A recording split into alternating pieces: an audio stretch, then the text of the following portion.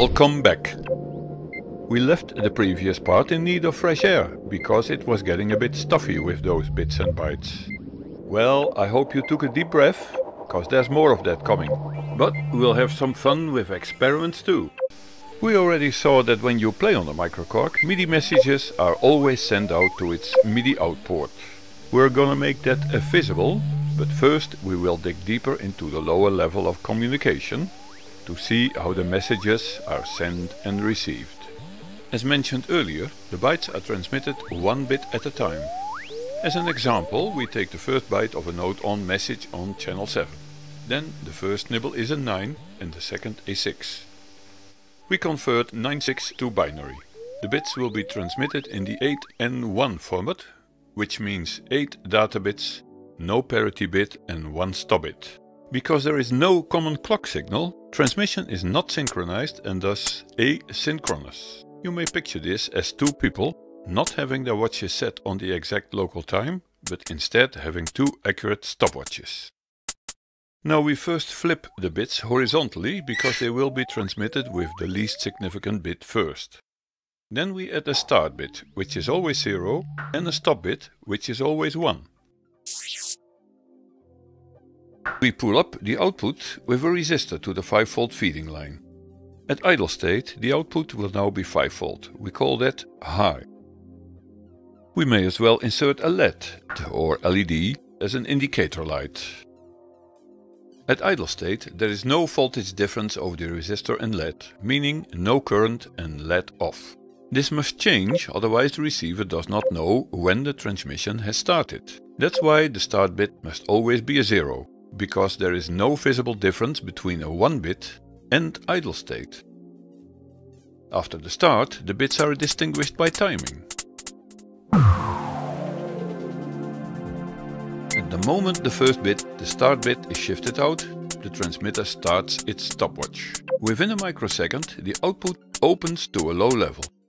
This will cause a current loop to run from the 5V feeding line through the resistor and the LED, which lights up, to the output of the transmitter, which syncs it. We will indicate it in the first stages of the scheme by an arrow in the resistor. The receiver sees the LED burning and immediately starts its own stopwatch. It then counts out a half bit time, about 16 microseconds, before sampling the status of the LED to check if the start bit is valid, or that it was just a voltage spike. Some systems even take more samples to make sure. If the bit is valid, counting continues. In the meantime, the transmitter is waiting for one full bit time, 32 microseconds, on its own stopwatch before launching the next bit. Because here the first data bit also happens to be a 0, nothing changes. Current loop and LED stay on. The receiver is ticking away its own time, waiting for a full bit time, 32 microseconds after the last sample moment, so in total 48 microsec or 1.5 bit time from the start, to ensure it's sampling from the center of the bit, where it's most stable, and so it shifts in a 0 for the first data bit. Then the transmitter sees on its clock its bit time again, time for the second data bit, which is a 1. That causes the output to pinch off, level goes up, current stops, and the LED is off. So the input will shift in a 1 on the sample moment. And thus we go on until the stop bit is sent and sampled.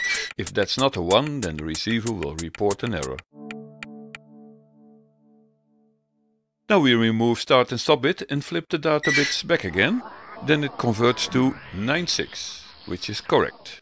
And in the same way, the two data bytes are sent shortly after this status byte.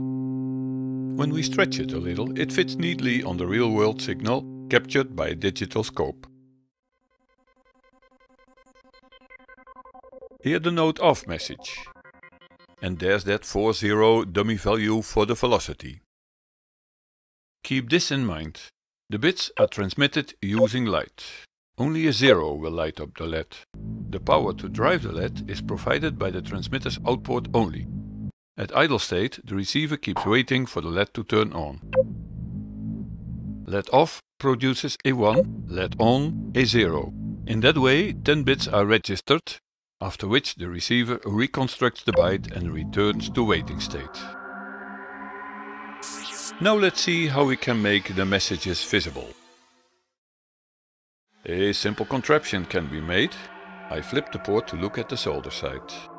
And there it is, folks. I could have soldered it on a MIDI cable, but use a DIN connector to mimic a MIDI import. Okay, let's fire it up.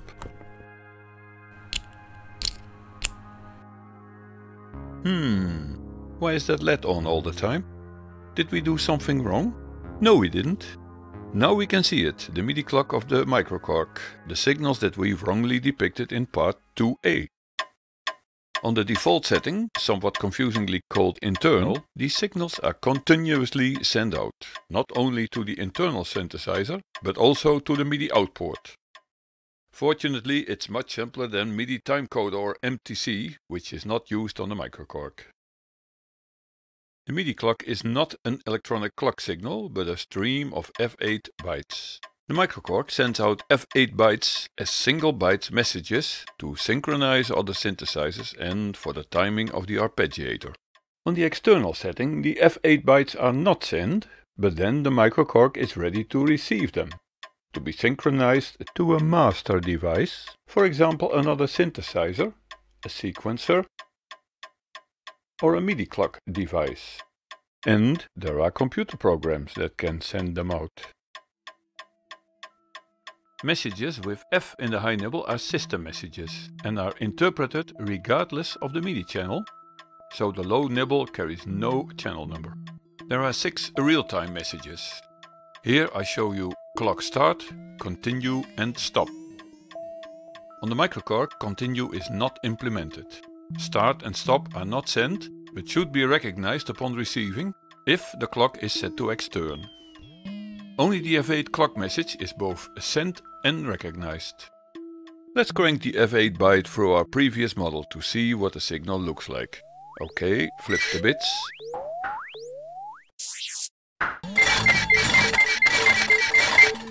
And out comes a signal with a single down pulse that's 4 bits or 128 microseconds wide. We can see that on this old oscilloscope. When we zoom out, we see a pulse train, much like a real clock signal, but remember, each pulse is an F8 byte that will be interpreted by the receiving synthesizer. In this digital scope picture, you see them as sharp needles. It's astonishing the LED is so bright with these short pulses. But the default setting, they come out at almost 50 per second, which is double film speed, so too fast to see the separate flashes. Though the speed is quite steady, it is not fixed. It's not a real clock or stopwatch, but more a metronome.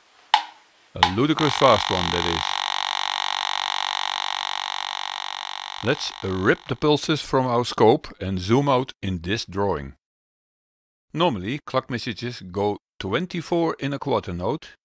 That's why they are also called pulses per quarter note, or ticks. Thus, one whole note, or one common time measure, will take 96 of those ticks. Some computer programs use a higher PPQN. They might send per quarter note 48 or 96, or even much more ticks. But we'll quickly forget that here, to avoid confusion. Now for simplicity we say, as many musicians do, that 1 quarter note is 1 beat. So does this metronome. And so does the MicroKorg, which counts 24 ticks of the ludicrous metronome for 1 normal metronome beat. A BPM of 120 will then have 120 quarter notes in a minute. How many ticks should be sent in a minute? That's easy, 24 times as much. Let's keep that number and look at the scope to see how the MicroKorg is behaving. I should have zoomed in here, but as a raw measurement 21 millisec per tick seems in order. The inverse in seconds multiplied by 60 gives... and that's close enough. Now I'll demonstrate that the MIDI clock changes with the beats per minute, because the quarter note length varies in time, of course. First we check the tempo to be 120 by selecting arpeg A with the Edit Select 2 dial and then turning knob 1. Next we turn knob 2 to select a quarter note resolution. We make the pulses audible by holding an unshielded audio input near my contraption. Now you can hear them at right and the notes at left.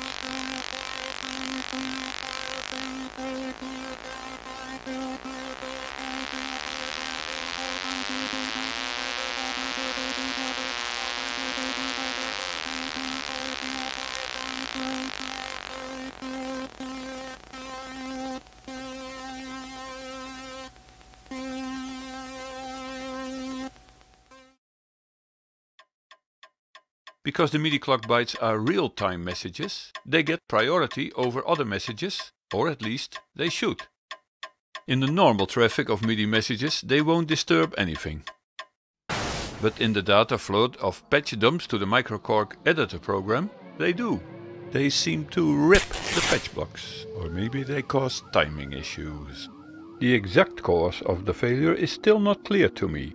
I did some experimenting on the PC with the PC editor and MIDI-OX, and on the Mac with the Mac editor and SysX librarian. I collected 2 Shift-6 manual dumps in MIDI-OX, one in external and one in internal mode,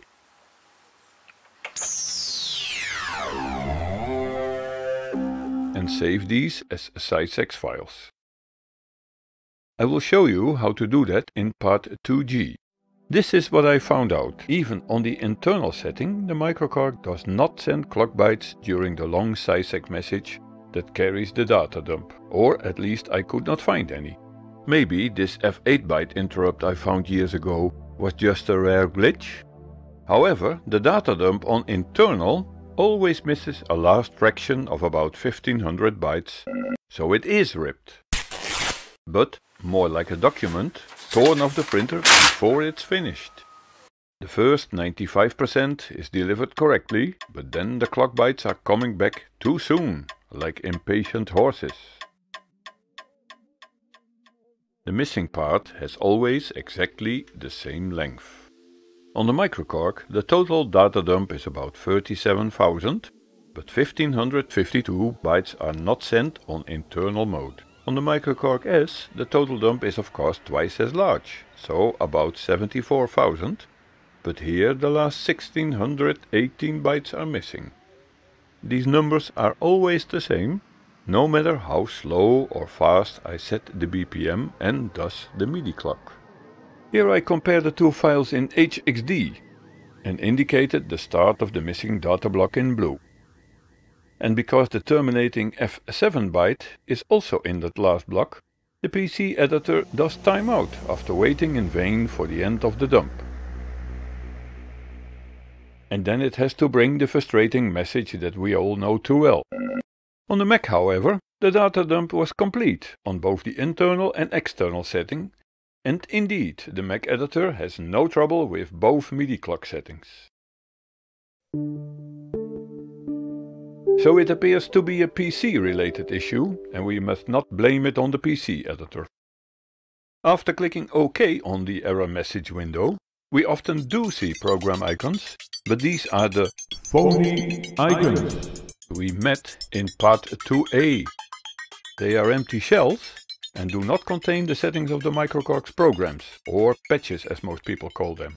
So it seems the editor simply rejects the incomplete data dump. They all are identical and have untitled in their names, but when you just did a preload on a MicroKorg, then the real programs are all untitled too. However, phony icons don't have the program number in parentheses after that untitled.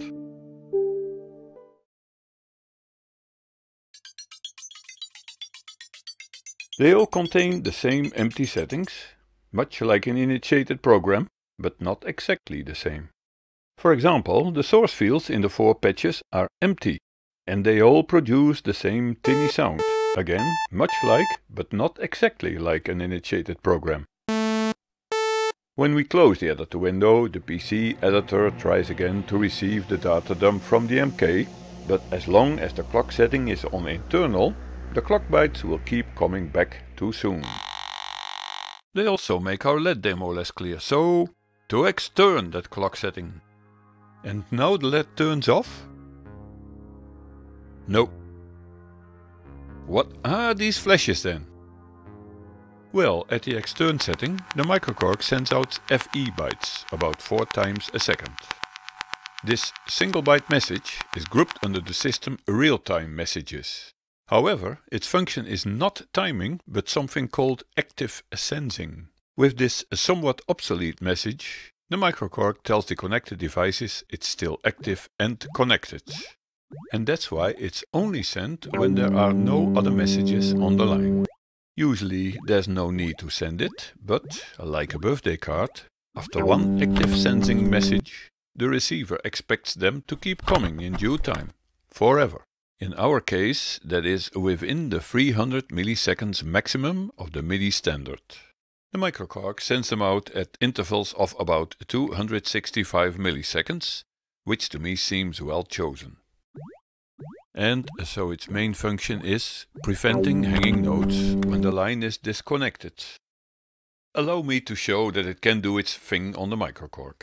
First, we break the internal connection by selecting MIDI with the Edit Select 2 dial, and then turning local to off with knob 2.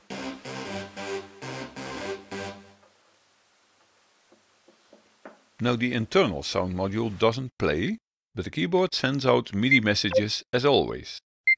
You could play remotely on a second MicroKorg without the sound of the first one, which of course is the main purpose of this local off setting.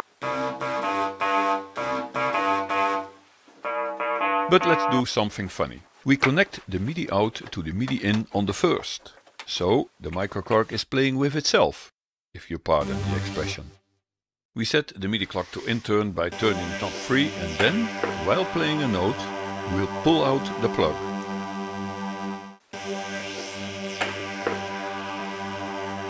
The synthesizer now misses the note off message and plays on. Even if we push the plug back in and play the same note again to generate a note off message, it keeps playing, because now the new note on message misses a note off.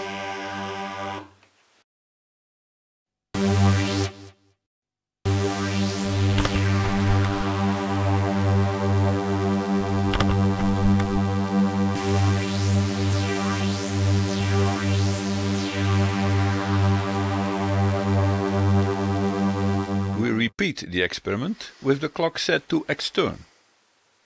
And now again the synthesizer doesn't receive the note off, but it also misses the active sensing messages and reacts by turning all notes off. What's the shape of the FE message on the MIDI cable? We crunch FE through our signal model and out comes a narrow down pulse 2 bits wide, so that's 64 microseconds. On the old scope, and compared to the F8 clock byte. And on the digital scope, alternating with the MIDI clock F8 signal. And here, pasted together. These amazing devices can even decode the bytes. The signal on my MicroKorg S appears somewhat tighter, but strangely, with the S, the LED on my contraption is not total dark between the pulses, as it is on my older MicroKorg. Because it is only sent when nothing else is on the line, the auto-sensing message never interferes, not even with the vulnerable long data dumps of the editor program. But, though it is possible to see the note on messages and even more so, the stream of messages from the both wheels on the LED, even between the MIDI clock bytes, this is not satisfying. We cannot filter them out on the MicroKorg, so we let the excellent MIDI-OX program help us. Then we can block the real-time messages. After starting up, we first click this icon. In the then appearing windows, we drag the MIDI mapper to the window top right, if it isn't already there, and our input and output. Click OK and then the root icon. Right-click, disconnect all, and then draw a connection between our input and output. In the monitor window, we can see the system clock or active sensing messages.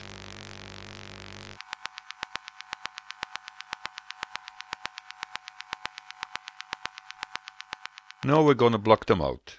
Click the filter icon, then this dotted button, click all and OK. Clear the monitor window and now we are free of the real-time messages. And the LED is dark between our note on and off messages. And thus the MicroKorg sends its messages to a LED or LED that is viewed by the receiver. It's like rolling out a power cable to your neighbor's house and connect that to a lamp, signaling the notes to be played.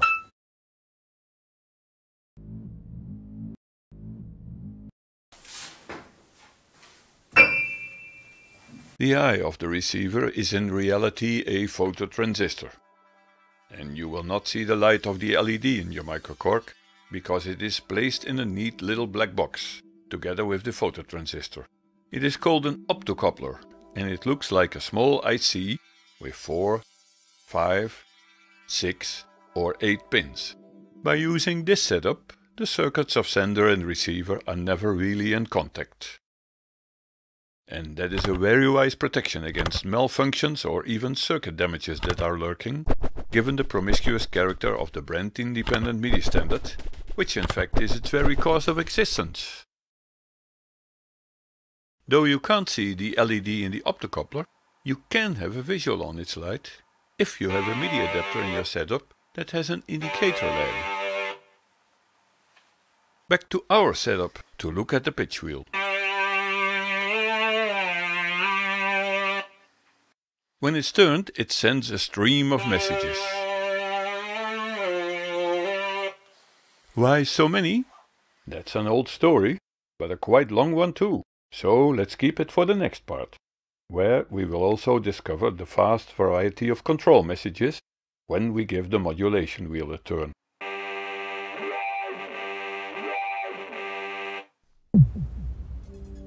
Thanks for watching.